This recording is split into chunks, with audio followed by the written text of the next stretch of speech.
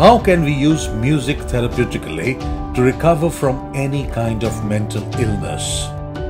Music has a very important part to play in recovery of mental health problems, particularly if the patients themselves were interested in music to begin with. Now, if somebody was never interested in music, it may not work to the same way.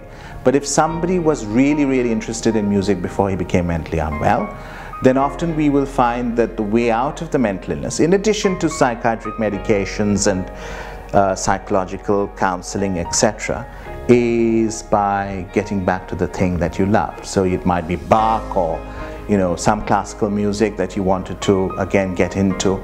If you had an interest in a musical instrument, I tell patients to restart, and they find their way out of the depression by getting back into music. So it does something. The other thing that music does, it brings people together.